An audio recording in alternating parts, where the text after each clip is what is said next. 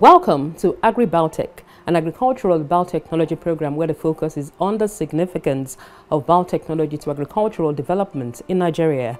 I am Lara Afolayan. Years after confined field trials for the BT Cowpea began in Nigeria, promoters of biotechnology have made a public presentation on the BT Cowpea to the National Biosafety Management Agency. This is to allow for improved public awareness on the science behind the port borer-resistant BT Cowpea, which is the first genetically modified food crop awaiting commercial release in Nigeria. We shall be bringing you excerpts from that public presentation on today's program. But at this point, we bring to you trending agricultural biotechnology stories on what's new.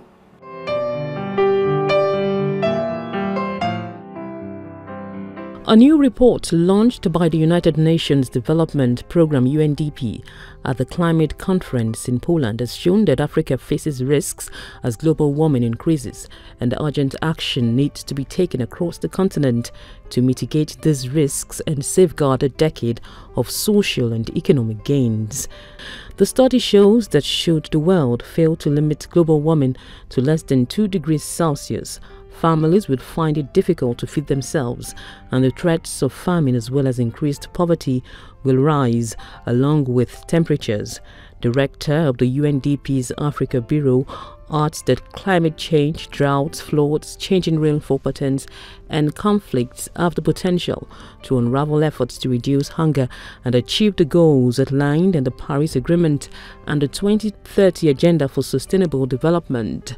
For 2 weeks, the climate conference brought together thousands of climate action decision makers, advocates and activists with one key objective, which was adopting global guidelines for the 197 parties of the 2015 Paris Agreement, when countries committed to limiting global warming to less than 2 degrees Celsius and as close as possible to 1.5 degrees above pre-industrial levels.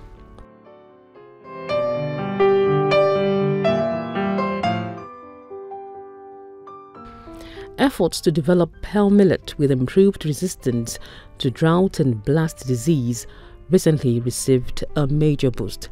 The identification of promising introgression lines after multi-location trials will help accelerate development of new varieties and increase pearl millet production and productivity. Pearl millet is an important source of nutrition for millions of people in the drylands of sub-Saharan Africa and South Asia. However, the pearl millet blast and extreme weather conditions are serious threats to its cultivation. This underlines the importance of identifying sources and breeding for drought and blast resistance. Scientists from the International Crops Research Institute for the Semi-Arid Tropics (ICRISAT) are addressing these challenges under the project tagged Synthesis of New Abiotic and Biotic Stress Tolerance Gene Pool through introgression of alleles from wild species into pearl millet cultivars. The project is supported by the Global Crop Diversity Trust and CGIAR Research Program on Green Legumes and Drylands Cereals.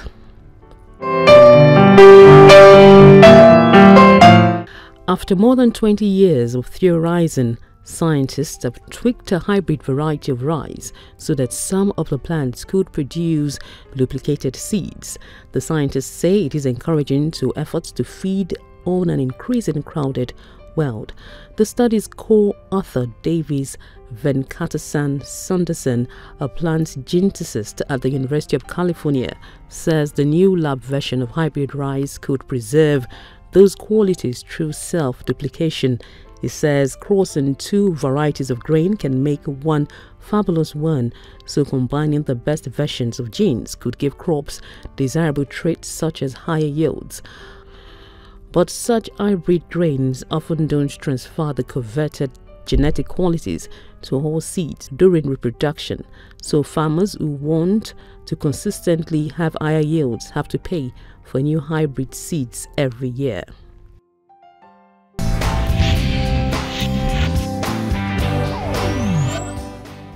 Welcome back. As I said earlier, a public presentation on the BT Cowpea has been made to the National Biosafety Management Agency.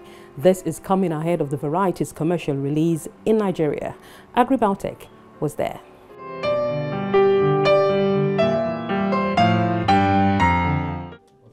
A public presentation of the BT Cowpea to the National Biosafety Management Agency, an agency responsible for regulating the deployment of agricultural biotechnology in Nigeria.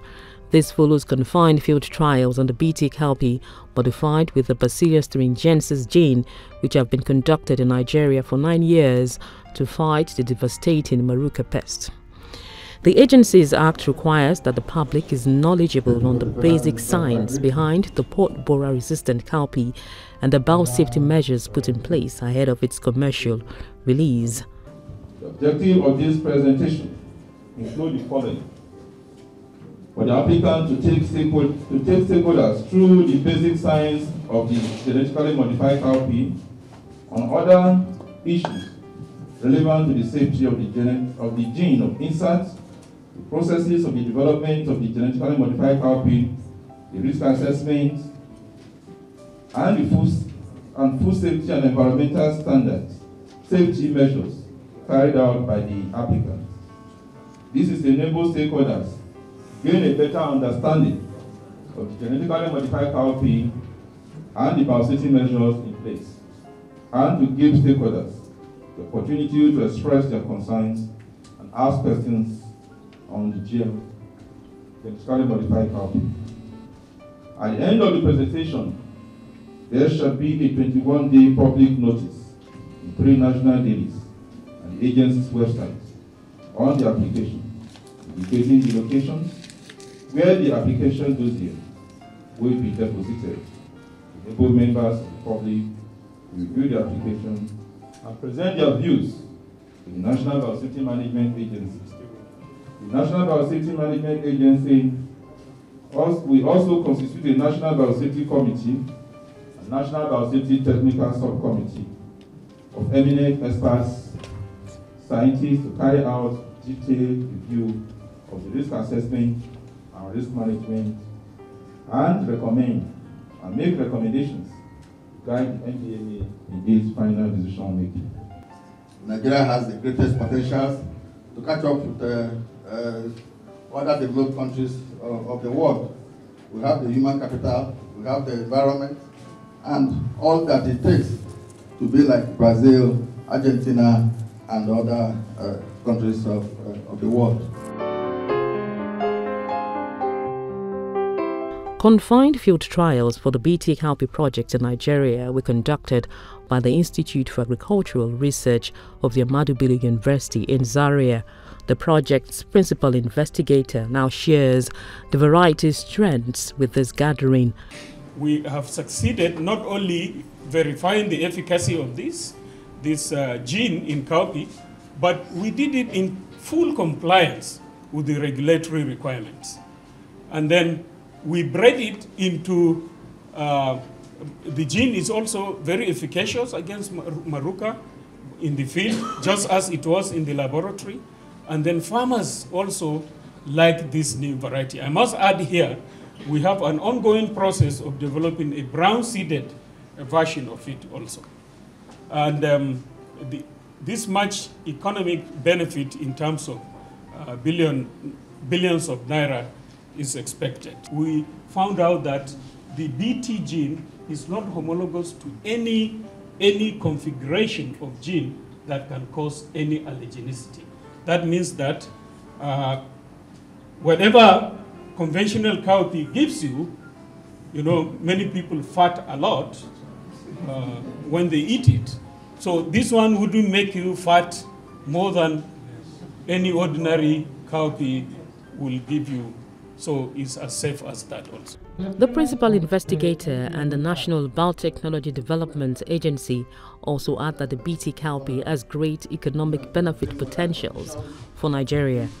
If we assume only 20% yield increase, okay, and 1 out of 3 hectares of cowpea fields is planted to BT cowpea, we are going to earn about 48 billion naira annually.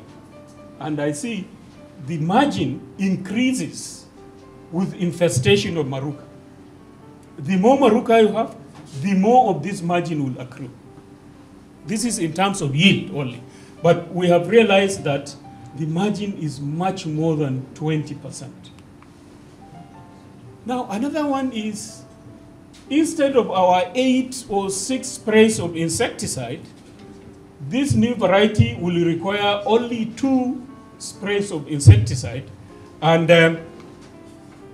you reduce from 6 to 8 liters to only 2 to 3 liters. The total benefit accruable is going to be around 16 billion naira annually from the savings of insecticide. This means that it will be saved from our farmers' pocket, and it will be saved from our foreign reserve also.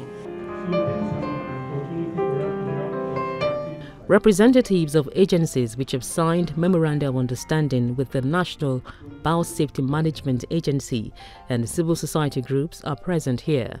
The agency says it will carry out a thorough risk assessment of reports and findings from the BT Cowpea's confined field trials for national benefit.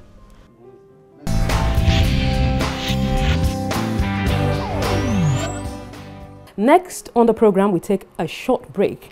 Agribiotech continues shortly. Do stay with us. Did you know that genetically modified organisms, GMOs, are safe and do not pose any risk, hazard or danger to human, animal and the environment? Neither do they cause cancer, infertility, sterility, tumor or any adversity. There is safe use of GMO drugs like insulin, vaccine, rapid diagnostic test kits for malaria, HIV, hepatitis and so on. The safety of GMOs is certified by the World Health Organization, WHO, Food and Agricultural Organization, FAO, European Food Safety Authority, EFSA, the National Academies of Science globally, the Royal Society, UK, and over 110 prize Nobel laureates. GMOs are safe, effective, and certified by MBMA in Nigeria.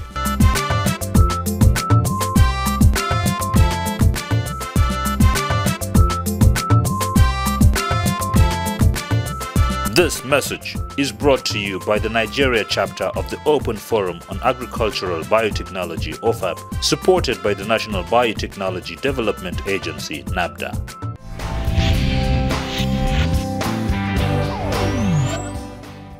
The International Crops Research Institute for the Semi-Arid Tropics, ICRISAT, is a non-profit organization that conducts agricultural research for development in the drylands of Asia and Sub-Saharan Africa. ICRISAT and its partners help empower the rural poor to eradicate poverty, hunger and a degraded environment through better agricultural practices. Agribiotech caught up with the country representative of ICRISAT in Nigeria, Dr. Hakeem Ajayegbe, who shares his thoughts on the use of biotechnology for agriculture and why Nigeria needs this scientific innovation at this time.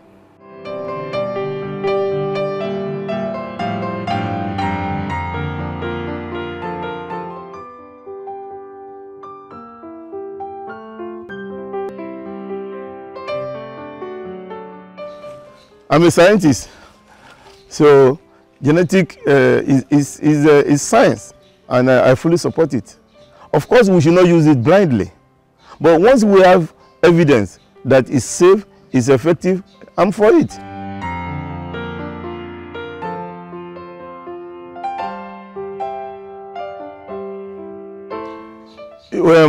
Cowpea is well loved by Nigerians. I mean, maybe almost 100% of Nigerians eat cowpea. I've never come across anybody who does not. But the same thing is, cowpea is also well loved by insects. At every stage of cowpea, every stage, you have 1 or 2 major insects that can actually give you zero yield, can major. In addition, you have a lot of diseases. But luckily, and you also have striga. Luckily, research has really done a lot. Practically, we have solved the issue of diseases. Most of the diseases has been solved. Striga is another big issue, and we have varieties that are 100% striga resistant. But we have a very big challenge with insects. very big challenge with insects. And the most reliable for now is to use insecticide. And sometimes you have to spray twice, you have to spray 3 times, 4. There are people who spray 5 times. Now, research has shown that some varieties are weak resistant, so those ones you can spray maybe 2 or 3 times. But then the spraying is an issue. You know, the danger of spray and all of those kind of things, the technical know-how of the farmers, the hazard implication. So there are a lot of issues with spraying. Sometimes they will use another problem of the chemical itself. You have a lot of adulterated or fake insecticide in the market. So there's all kind of big issue.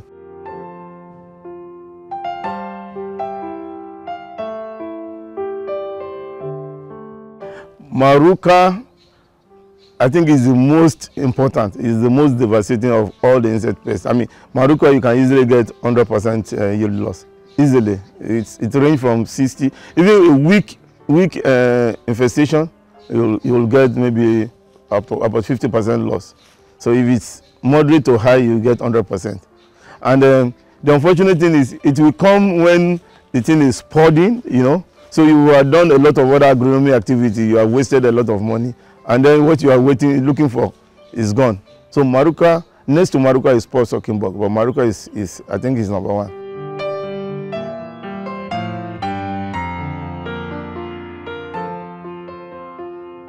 This is the thing that we should promote.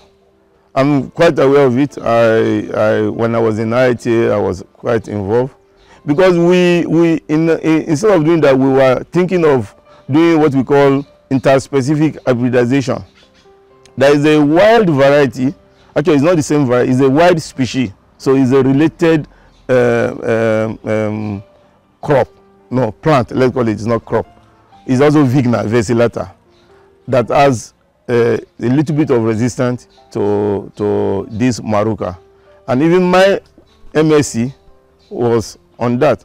I tried to cross it using all kind of means with the cultivated cowpea, but I didn't succeed. I did more than 2,000 crosses. When it crossed, I got maybe like 0.02, because only about 20 were a bit successful. But even those ones died about 8 days after the cross. So that is not effective. Now, this BT is the next solution.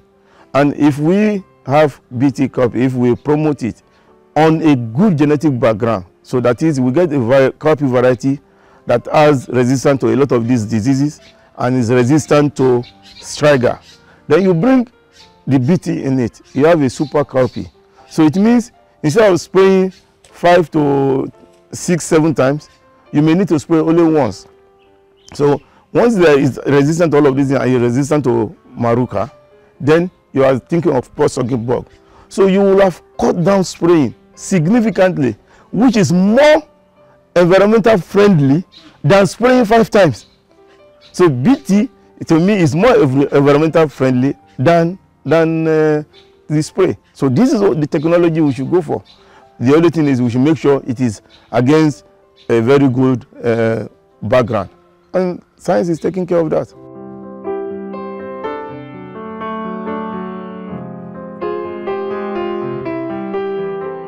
Presently, I said the average yield is 700. That is even when you spray, by the way, when you spray maybe 2 eyes or something like that. If you don't spray, you can get 0 yield. So now, if you have, let's assume now you don't spray. You don't spray. You have BT cowpea on a good background, and you don't spray. Your yield can go to 1 ton. That in itself is, is money for the farmers, is food for me and you. So it will contribute seriously significantly to the economy. And remember, once it's released, this is at no extra cost. So we should look at it at that bank. So I will expect that the seed of the variety that has BT will be maybe 5% or 10% higher than those ones for a few years. But after that, it will be the same kind of cost. So it will be no extra cost. So the returns on that investment is significant.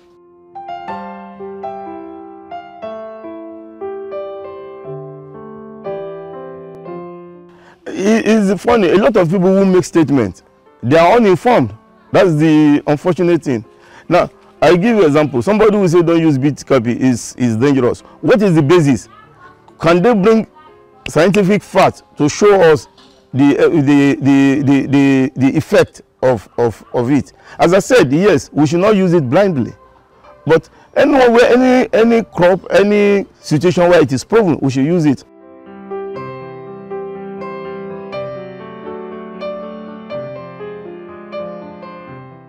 Look, whatever science does in terms of this genetic modification or genetic is what will eventually happen naturally. It may take thousands of years, millions of years, but it's what will, we don't create things. We work on the diversity. So whatever science does in terms of gene manipulation is what will happen eventually. What we have done as scientists is to hasten the time that will happen. So we do our selection. So this gene, of course, yes, it is toxic to maruca, but they have seen the sample. It's not toxic to human being. At least it has not been proven. And for me, it is better we take an uncertain risk and belleful than take a certain risk of hunger. What is Nigeria population now? It's about 190 million. It is postulated that in the next 15 to 20 years we will double. How do we feed those people? Are we going to feed them on 700 kilograms per hectare? No, we have to use science, and one of that is this BT. Simple.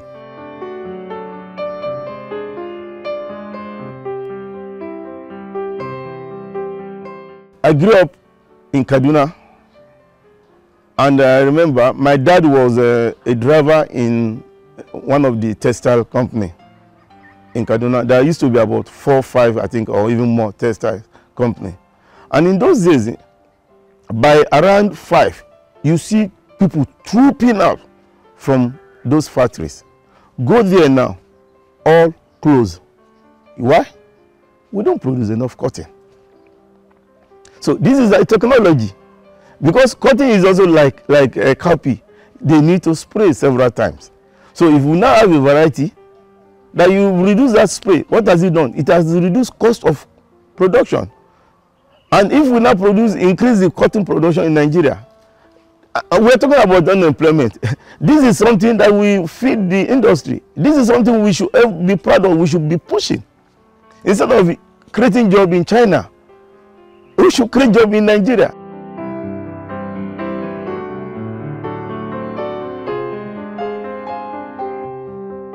Now, these nitrogen efficient rice varieties, what will happen? It will reduce the nitrogen needs of the farmer. So what has that done? It reduces cost of production. Simple. I'm involved in the ATAPS, Agricultural Transformation Support Project Phase 1. I am the sorghum commodity specialist for that. And we have, it's actually 3 commodities. We have rice, we have sorghum, we have cassava. And I can tell you, these 3 crops, if we put our acts together, in 3-4 years, we can produce enough for the country. But using technology, using science. That's what all these other advanced countries are using, and that's why they are producing enough. They use science-based agricultural production technology, that's all. So we have to use it.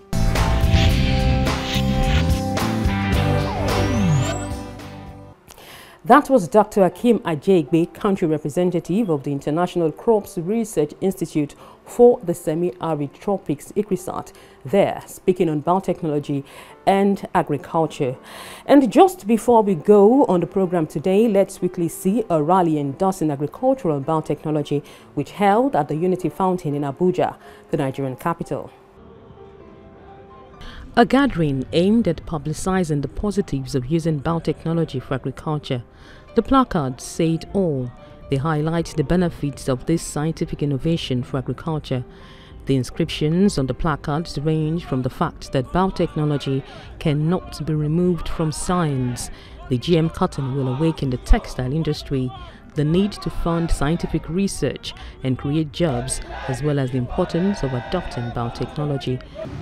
We've discovered this will give us food sufficiency, it will help the economy, it will help the yield. So why oppose it? To what end? That's the question we have to, those are the questions we should ask ourselves. If you have to reduce the amount of pesticides or insecticides you use, is it not better? These are chemicals that affect the pH of the soil. We are scientists, we understand what it is. We are talking about embracing science. If you are saying you use less pesticides and less insecticides, is it not better for us? It's better for the soil, it's better for the health of the person applying those things. These are things that are inimical to health. The group also highlights how well biotechnology could help control pests and diseases attack on crops, and how science serves the common good of man. What of the vaccines you take? They go directly to the blood. Food doesn't go directly to the blood. They are processed. The wastes are extracted, then the useful parts are used. But you're talking of insulin that goes straight into your bloodstream. You don't think about that. People who are against biotech use insulin. When they are sick, they take vaccines. These are biotech products. This gathering in support of agricultural biotechnology is convened by the Real Life Humanitarian Foundation. The foundation feels Nigeria should not miss out of the use of biotechnology for agriculture.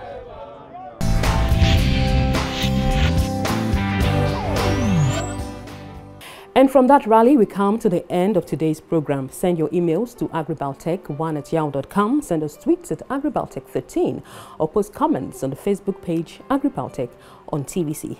Let's do this again, same time next week. I am Lara Folayo. Goodbye.